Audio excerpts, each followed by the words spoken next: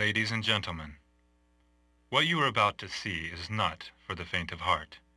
The sounds and images are so horrifying, so ghastly, they almost seem to leap from the screen. Prepare yourselves for Tiger Army 2, Power of Moonlight. When this icon appears, it will signal you to put on your 3D glasses. Be sure and stay tuned for a bonus live performance in 3 dimensions.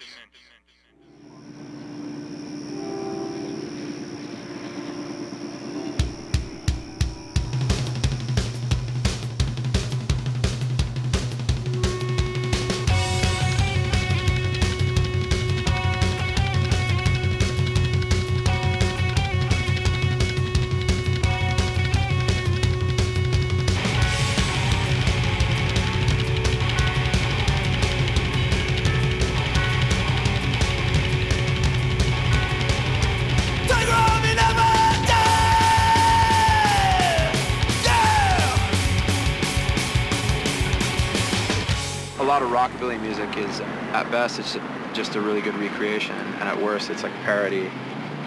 And that's one of the things I like about psychobilly is it looks to the future and not to the past. It's primarily based on 50s rock and roll, rockabilly, country music, and of course, good strong kick in the ass from punk rock. Aside from being sort of a subculture in itself and a way of life for a lot of people, it's also very intense, aggressive, let's go out and kick some ass kind of music. Fuck the world! Fuck the world! Fuck the world! Fuck the world! Well, Tiger Army started in late '95. We played our first show in 1996 at Gilman Street, opening up for AFI, which Jeff was in at the time. He and I were actually in another band that started before AFI called Influence 13. Basically, after that band, I knew psychobilly was like the musical direction I wanted to go in. Since I started to play drums, I've played in, I don't know, 25 or 30 bands. The one I'm most proud of are Sam Hain, which was a real key element in this band getting together. We all just kind of came to Southern California and hooked up, and took it from there. In writing this record, it took place like over a fairly long period of time. I spent a lot of time by myself, reading a lot, watching movies, listening to records, and just kind of soaking things up. And that's usually when I feel the most inspired. The overall feel of the album is a bit more cohesive. There's a lot more attitude in the songs because we had more time to prepare as a group. Usually when I write, I kind of hear the song in my head as it will be when it's recorded. In the Orchard is a song that's really about the place where I grew up. The Orchard is kind of a metaphor for life and death and aging. Soon the summer will be over in the orchard.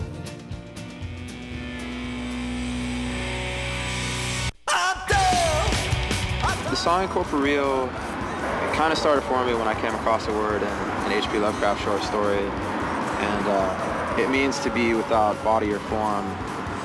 And the song is basically about life, or afterlife, I should say, from the perspective of a ghost. I think there's a lot of things in it that the living can probably relate to. Okay, this song is called Cupid's Victim. It's going to be on the new record. That song it's a little more traditional.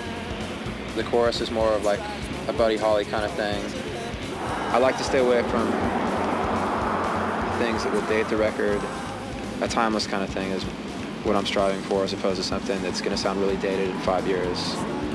I'm definitely into like vintage sounds, but I'm not a purist. I love rockabilly music. I love the stuff on Sun Records, Charlie Feathers, Johnny Burnett Trio, but to me, no one is ever going to do that style better than those guys.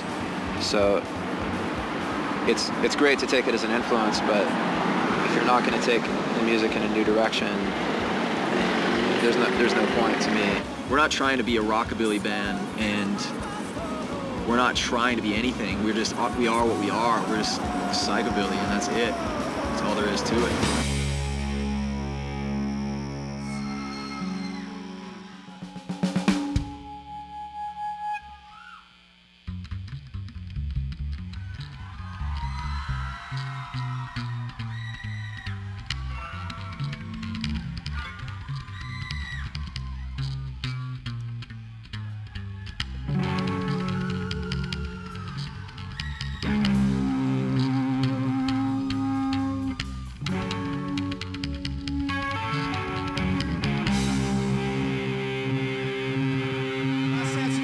guys ready? Tiger Army never die!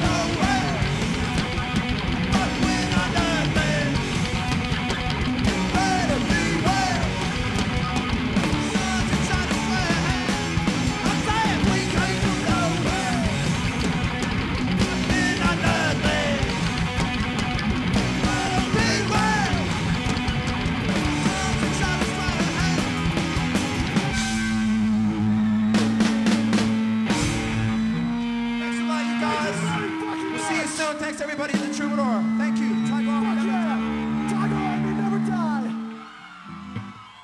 Stay psycho.